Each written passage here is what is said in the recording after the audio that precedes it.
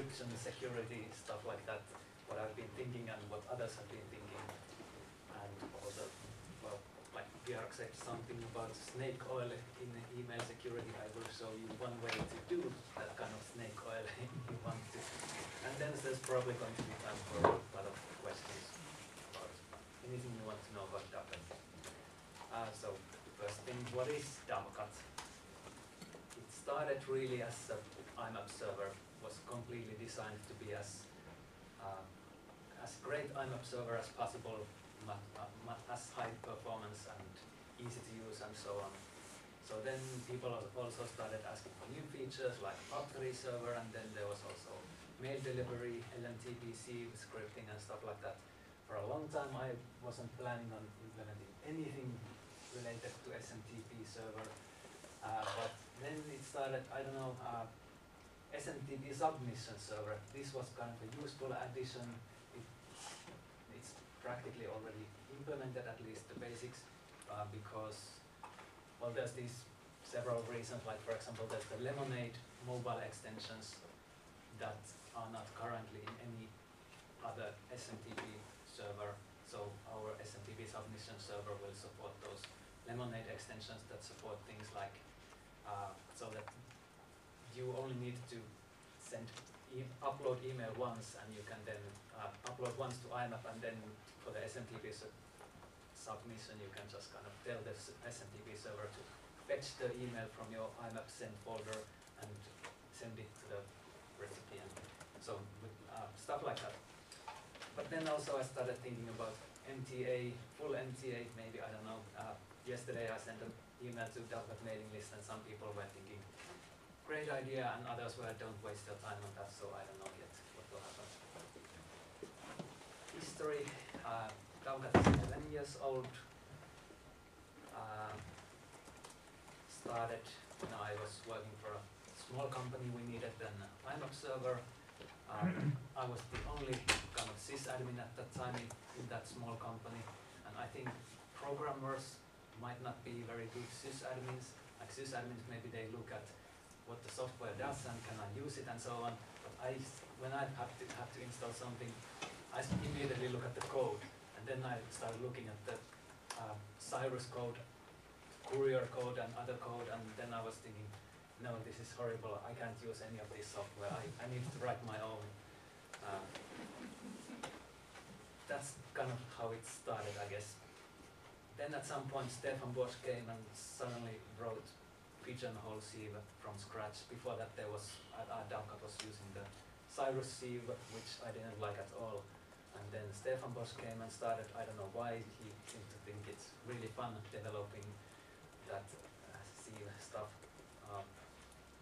Then at some point, in the beginning I was mostly writing it just for fun and on my free time, and I was working for other companies, and then at some point more and more companies wanted to pay for some new features, and then at some point I went to work for a couple of companies like Rackspace in US. I was working for 1 year, and then went to Portugal and worked for Portugal Telecom for half a year, and then I came to Finland, and then I had no idea what I'm going to do now. And at that point of time there wasn't really that many companies anymore who wanted to pay for new features.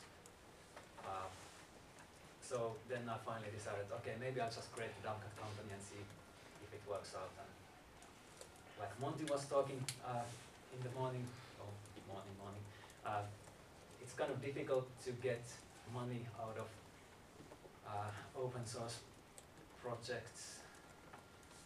And in the beginning it was really difficult for us. Well, of course, support and consulting, but you know, that's not really, I think doing only support and consulting would have got me personally enough money to kind of maybe leave it, but it would have been only me in that company and couldn't have hired other people. So now our company has all kinds of other things, but I don't think that's so important or interesting. Yes, I like these statistics from Debian's Popcorn shows Courier peak this time 2009, something going down. Cyrus also going down.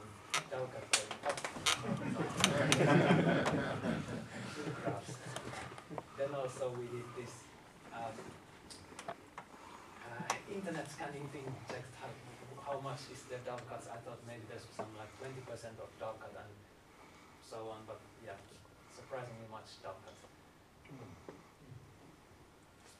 Of course, this doesn't mean completely that Dovecot has 54% of all the users. I mean, this just looks at the IP addresses, and of course, a lot of exchanges are not in the public internet, so I'm sure exchange is several times higher also. But yeah. Okay, so why do people like Dovecot? When I first implemented it, I kind of did it wrong. I kind of optimized for memory usage, but it's really disk I/O that's mainly the problem, at least in bigger installations. But Dovecot is also anyway nice. It works really nicely for small amount of users. If you just want to have your own Dovecot server with one user, it works great for it. It's not going to use a lot of memory or anything. And it's easy to install and so on. So for example, my personal emails, they run in my friend's server in my home directory, so it doesn't necessarily even require root access or anything. But then again, Dovecot can also scale to millions and millions of users. The biggest one I know of has something like 22 million users. And yeah.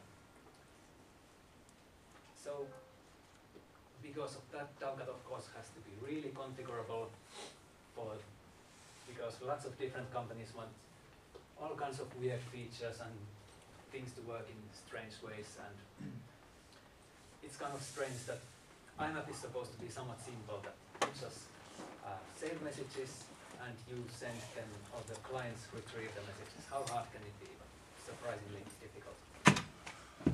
So most of Dovecot, all of Dovecot code is really modular, so you can write plugins, and the plugins can do pretty much anything you would even want ever. They can add new IMAP commands, and they can extend existing commands. Like for example, ACLs are completely implemented as plugin. Then there's things like compressed emails as a plugin. Authentication plugins, Dovecot has tons of ways to authenticate users, from SQL, LDAP, whatever. And with plugins you could authenticate against HTTP servers or whatever. So also, I'm really trying to make Dovecot super easy to use, so that you just once install it and then it works there all the time.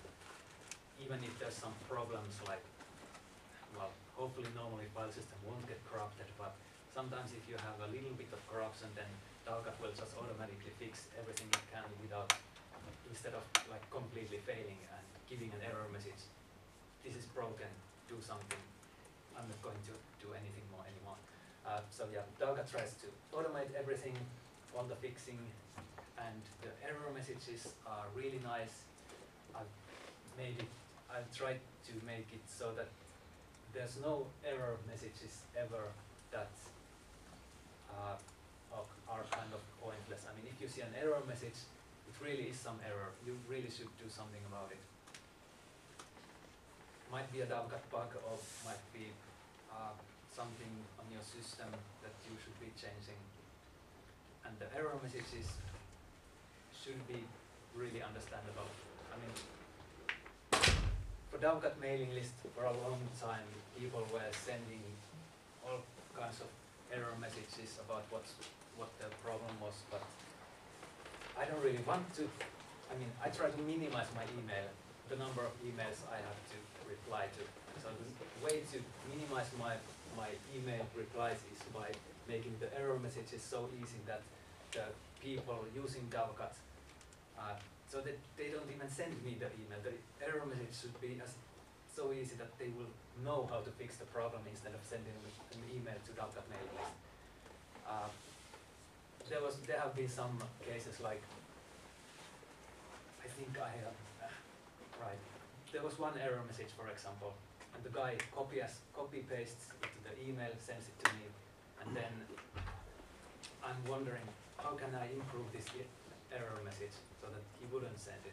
I can't really think of anything. So I just, from his email, I reply to it, I copy and paste part of the error message and reply it with only that copy pasted part of the error message, and he replies back that thank you, okay. The error message told what to do, but he just, I don't know, didn't read it or something. Dovecot is very integrated into postfix. I like postfix, especially because postfix code is really nice. I'm kind of afraid of Xing the code. It's scary looking. So that's why I like postfix more, and that's why there's all kinds of these services that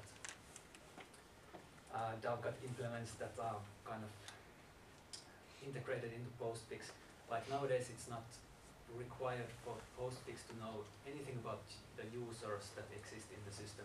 Postfix can just do the user lookups through Dovecot. And there's also things like if you want to have quota,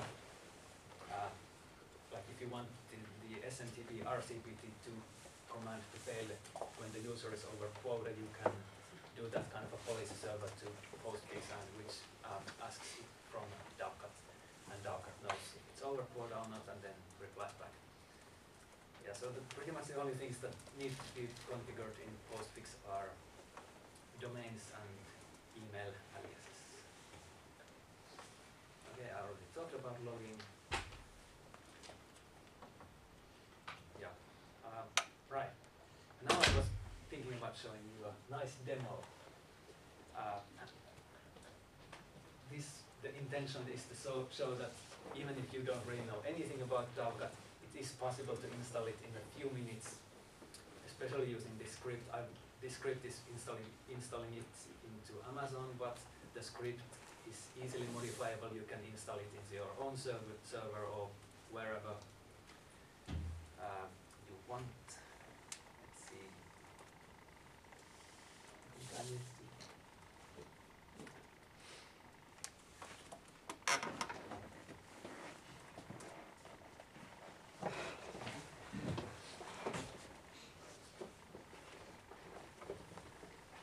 Right, so there is this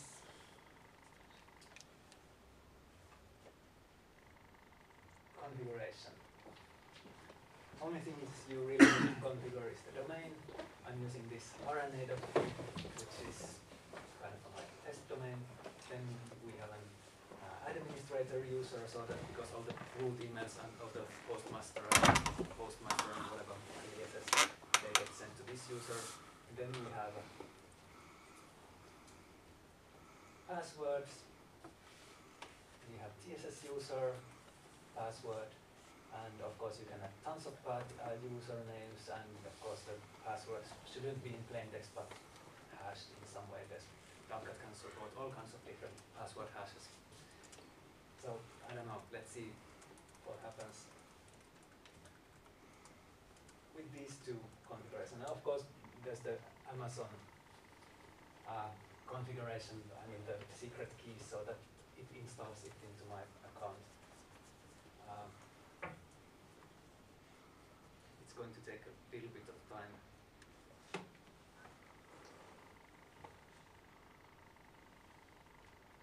So I put this thing, if you want to look at it, this here, and yeah, there's the tarball you can also look at. And after this installation, of course, you have to have a DNS. You need to also modify DNS records. Okay, looks like it's working so far. Now it's installing. It includes these couple of Dovecot configuration and postfix configuration, example configurations that you can easily use in whatever your own setup. Then it does all kinds of installation stuff. Is it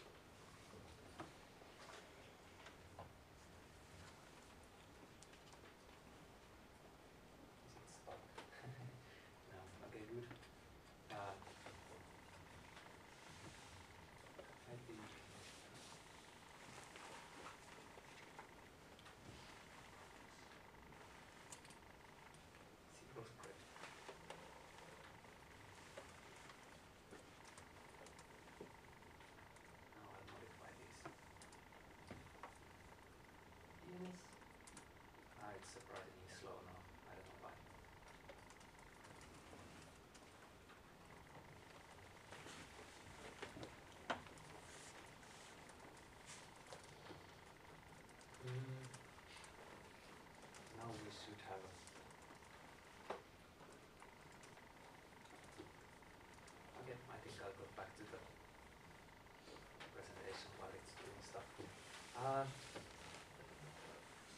Yeah, the only things it's really needing is the password file, a way to authenticate users.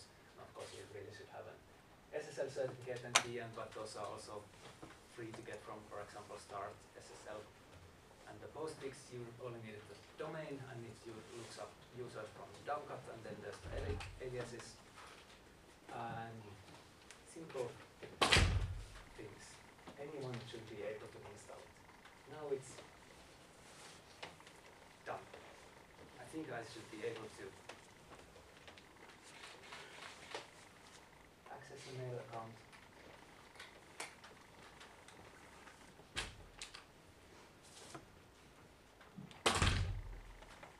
Yay. Empty email account. Then I can send some test emails. Hopefully. Yes. Everything works. So yeah, that was completely from scratch Dovecot installation. Didn't take too many minutes. Then the next step, replication is also kind of interesting, I think. Desync-based replication. So now that you have your one email server installed, then you kind of, it would be nice if you don't have to trust that email server to be up all the time. Like if you wanted, it would be nice if you can just buy a couple of really cheap virtual servers from some different hosting providers, and even if they don't give you very big uptime promises, as long as one of the two servers works, you should be able to read and write all your emails. SMTP servers are kind of simple to replicate because, well, they don't really need to replicate anything. You can just put two SMTP servers and they handle everything nicely. But with IMAP or email in general, you have all things like message flags, and if you delete one mail, it should be deleted from the other side, and so on. So with desync-based replication, it's really simple to create this kind of a replicated setup. Just put two servers wherever, configure desync replication. It's explained in the wiki. The replication can be done using, through SSH or some TCP connection with some SSL security. And the nice thing, the way this works is it's kind of high-level replication. It doesn't matter what the lower levels here are. Like this could be using Maildir and this could be using MDBox format or whatever. It also means that if this file system breaks, for example, we have our company emails, they are also desync replicated. And I'm developing all the time, and all the time when I'm developing, I'm deleting these test mail directories and so on. So at some point I accidentally kind of deleted all my emails from my work server. But then desync just comes and notices, oops, looks like the mails are lost, and it just replicated them back automatically without doing anything. So it's nice. Okay, that's, I guess, all about Dovecot introduction stuff. We can talk about that later if you want. Right, yeah, I really like this quote. I am one of those guys who is implementing yet another, or thinking about post-prism emails. There's several different kind of layers. It's, well, yeah. You can, of course, store emails encrypted, there's no problem with that. And the email clients, when they are talking to IMAP server or SMTP submission, they pretty much always, or at least it's very easy to just configure SSL and it works. But it's surprisingly difficult to configure two SMTP servers to talk to each other using SSL. And here's some. Yeah, it should be able to just, they should be using SSL, TLS, why? But why aren't they? I'm not really an admin, so I'm not sure completely, but what I've heard is that a lot of installations don't even have it enabled. I know that Hotmail doesn't support SSL, at least Gmail does, so that's good, but there are still big providers that don't even support it, and then apparently, I think was it some exchanges that that advertise that yes, I support Start TLS, but if you actually try to use it, then it just completely breaks, and so annoying problems. There's this Dane is kind of nice. I like Dane. I especially don't like SSL stuff usually because of certificate authorities. I really don't. I mean, with CAs I have to trust one of the hundreds of different random companies, and anyone can create whatever certificates. So that's horrible. But with these Dane TLSA records means that I put the public key fingerprint to DNS, to my own DNS, and if the DNS is especially DNS secure, then there's then the certificate, it doesn't even have to be signed by any CAs. You can use self-signed certificates, and the security comes from DNSSEC. Of course, you still have to trust the government or whatever that handles the DNSSEC trust anchors or something. So then there's also this one specification. Google started this idea, or some people in Google, the way that when you are sending an email in your client, you could have a like this send securely flag, and if you click that, then the sender kind of thinks that, or sender can be guaranteed that the email will never go over plain text on its way to the recipient. So if there's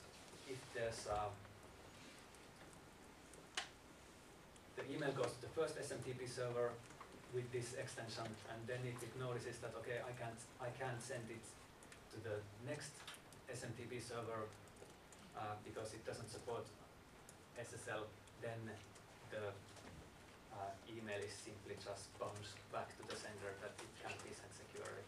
I think that might be useful way for at least so that NSA can't catch the email while it's on the network. End-to-end encryption, it's kind of nice, and SMIME, I think it's really well supported, but it's kind of difficult. If you try to send me an SMIME email, you would have to find my public key from somewhere. Who knows where they are? Actually, I don't even have one, but it would be nice if there was some way for people to find those SMIME public keys. Of course, that already exists for PGP. There's all kinds of PGP, those key servers. But PGP, well, Mailfile apparently will make it easier to use. I don't know, let's see. But it seems that Web of Trust is kind of difficult for people to actually use. But I have also been thinking, okay, maybe the Web of Trust might be useful for server certificates. So if I don't trust DNSSEC and I don't trust any CAs, but what if I specify that let's all email server providers, let's sign our keys, server keys with each other, and then I think that, okay, I will trust this Dovecot company and this Finnish ISP, and based on that they can, maybe clients could be showing that yes, this server certificate is signed by these two trusted authorities. So that might be something interesting. I'm not really. Sorry? Having BGP signed X509. Which project? Monkey Sphere. Okay. I don't think I've heard. Have to look. Yep. Webmails, kind of, yeah, end-to-end encryption and webmails. I don't know how well they work with each other. I mean, of course, if you have your own trusted webmail, then everything is great. Or if you really trust the webmail company, then that's good. But if you you don't, then there's, I don't know, there's not a whole lot of point sending encrypted emails when the webmail people running the webmail, they can still access your encrypted emails if your private key is in the server side. And I know there's some webmails where the people were saying that okay, we will never even have your private key. We just use this JavaScript stuff that and the key is only stored locally in your system. But of course they can just as easily just modify the JavaScript to read your local key when needed and read your encrypted emails that way. So that's kind of bad. And yeah, that's why you really need to, if you are sending encrypted emails, you really need to trust all the software that is accessing the emails. Then one thing I've been thinking about is, do I even actually want to, like, if it now was possible to use, for example, PGP to send email to everyone and everyone could be reading PGP emails fine, would I still even really even want to do that? Because things like searching usually doesn't work. I mean, I guess, yeah, sure, it's probably possible to still decrypt the emails and then save them into the search index to make searching fast. Then, yeah. With GPG, actually all the headers on the email are not encrypted, so you can do search over headers but not over contents. Yeah. And I think it's the same also with S-MIME. So it Yeah. depends on which deepness of search you want to do. Yeah. Yeah. So searching is annoying, but yeah, maybe you can, I guess in theory at least, you can put them into search index, but then your search index will show all the secret data in there unless you also encrypt the search Actually, index. just briefly, sorry, but Yeah. so we've thought about this as well, and Katie Pim, in fact, currently I think it's not working because it's nowhere used actively, but we've already had a proof of concept implementation working where the actual search index was encrypted with the same key that was used to encrypt the actual messages, and it would only on a per session basis, as you are sitting in front of the computer, and ideally you would configure your system so that when you say get up and lock the screen or something, it completely locks it all down again, but that it would only decrypt the search index for when you are actively working and searching through those emails, and otherwise keep it locked up. Yeah, and even if you do this, then the problem is, if you do this, for example, in your phone, then that means your phone has to download all your emails and index all your emails into your local phone, I guess. Unless you now create something that can put the search index encrypted back to your server so that multiple devices don't each have to download all your emails and index them to local index, but they could share some encrypted index. That might be useful, but Guess what we're thinking about? Okay. Yeah, that would be nice. But still, a friend of mine was talking about having this idea of using two crypto keys. Like, for example, he would want that, okay, maybe if I'm emailing some random people, I could be still encrypting everything, but it's then there would be the other one, like if I wanted to have my bank sending me some secret banking documents or something, that could have kind of more security. Like with this normal security, I could maybe trust my normal security PGP key to my whatever random webmail that would have all the searches and everything available, but for those actually secret documents that I don't really even want searchable easily, then those could be using a different key. And then could be that the sender could decide which one to use. Question? Yes, it's about search index key encryption. I'm wondering, couldn't you just encrypt each word with a key that is only known to the user? And then you send the word encrypted by that key to the search engine instead of well, trying to do the index in other ways. That way you could get an encrypted index where the only information that attacker can derive is the frequency of different words, but without knowing which word is which. Yeah. Yeah, you were thinking actually encrypting the words, but not like the index. Yeah, but yeah, like Gerd was, I think, telling some idea about encrypting the whole index, so it wouldn't even know those frequencies of the words or anything, I think. But yeah, many different ways to do it, I guess.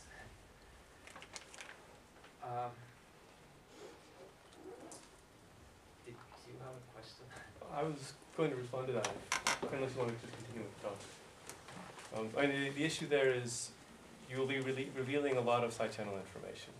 Depending on how you do the hashing, it may be possible for an attacker to still query whether you have specific terms in your index. But for that he will need to know And the term and The which is index will encryption also for it. reveal message structure. It will reveal which messages correlate to each other via some related content. Mhm. There's a lot of different ways that you can do statistical analysis on the index if it's hashed this way. And I know this because that's what I'm doing in MailPilot at the moment, and the person that did our security audit has told me to please stop doing that. Right, well then, there's still, this is more like what I think this might be kind of a snake oil thing, but surprisingly many people have been asking this.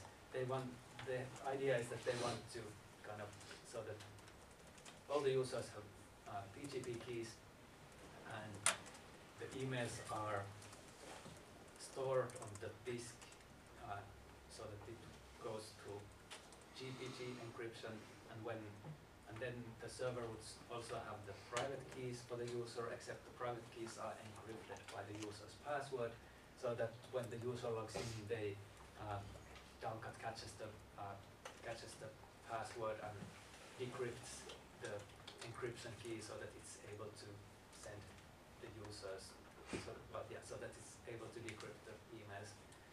But yeah, I don't know, it doesn't seem like I think, yeah, that's what the lava bit and the silent circle I think is. But I don't know, is it really worth the trouble compared to simple symmetric encryption? Like if the idea is that if the hard drives accidentally get stolen or lost or something, so that you couldn't get access to the data, then for that symmetric encryption would be just fine. I think not that much better. I mean, GPG wouldn't be that much. Okay, it's also good you can change the password very quickly. You can change the password very easily if anything that's encrypted, including the password. You don't need to re-encrypt all your email. Yeah, I think that's all the things I had really in mind. You can ask stuff. For different level of security, isn't it easier to have different email addresses, plus extra secure or something like that, and have those encrypted with the bank, but you give them other addresses to other friends? Yeah, I think with the bank thing, the problem was something like, I don't know actually about other countries. Apparently in Finland it's kind of illegal for the banks to send you unless they are sure that it's encrypted, and with current email I don't think it's really possible for them to know if you have given your PGP keys to the webmail or if it's really your own private key. So that's why I was thinking maybe if there was a way for them to really know that the recipient from the recipient's address, or based on that somehow you can know that yes, now I can really send securely and nobody else has any possible way of seeing it except the recipient. Yeah. Was your thought of developing secure services software-wise? Like in what level secure? But Coding or? yes, strategies for coding, methodologies for. Well, Dovecot is written using C language, which is not really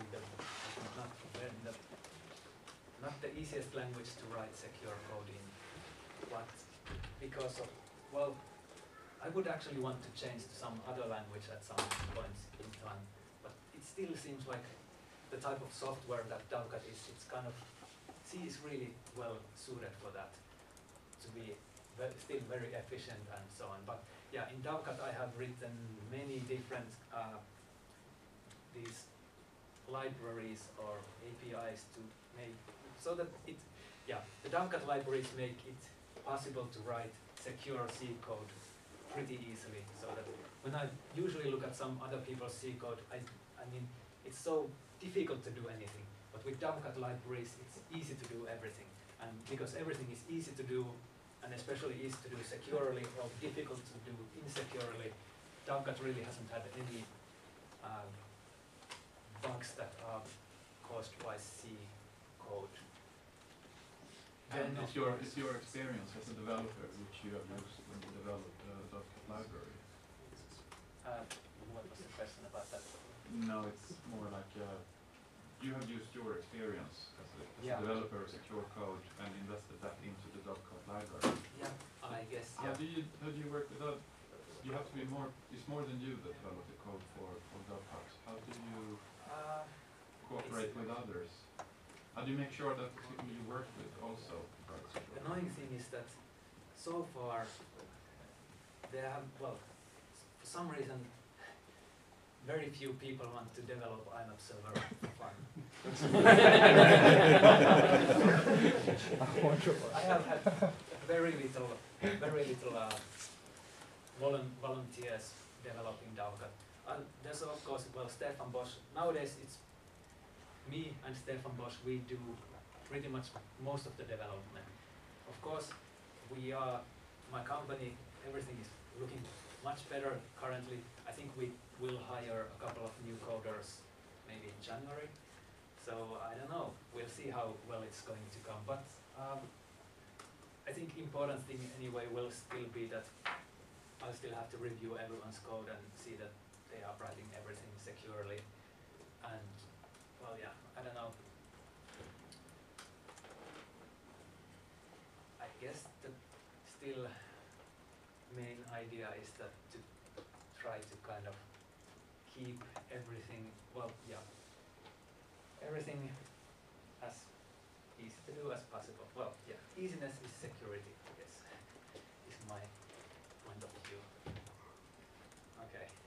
I have a, so if you're looking for encryption security related work you can do in Dovecot that might be useful, one thing that you could do as a variant on what you're talking about is instead of encrypting the email using some sort of symmetric mechanism whereby you can give the user a decrypted mail, take a public key, encrypt the email in such a way that you can't decrypt it again, and give the user encrypted mail when he downloads it. Then his mail client will have to decrypt the email using his private key. You can store, that way you can store all of the data at rest. You can have a lot of the storage benefits without it being in any way snake oil. And you can even do this, so if we assume cooperation from the client, this is one of the dialogues I want to get going with people developing this software, is if you assume cooperation with the client, then you can even encrypt the mail headers. So you can store a blob that is just completely opaque and unreadable once you're done filing it away to the right place. And not until it's downloaded by a client that knows how to decrypt it will the information, including the header metadata, be revealed again. And this is actually relatively easy to do. It just requires that we work together. One problem with IMAP protocol, you need to have some of those header informations in plain text. If that's not available, then when the client tries to download some list of headers, it only will see some, I don't know, the date of the email will be corrupt. This is the thing. If we go through and figure out what is the bare minimum you need to keep in clear text, you could extract that out to an envelope header and store everything else. Store the original message in its entirety, completely encrypted, using a public key that you don't have the access to decrypt again.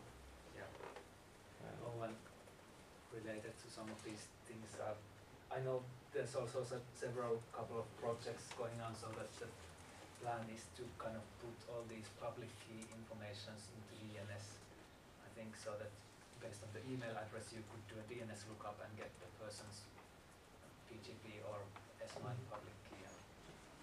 Well, in this case, I'm assuming you have a relationship with the owner of the mailbox, and it's one of the Yeah, things yeah, that you yeah, can configure what the Yeah. public key is. Yeah, that could be useful, but yeah, I don't really, yeah, better than nothing, but it's still kind of something, I think that will be kind of difficult to bring to the mass users.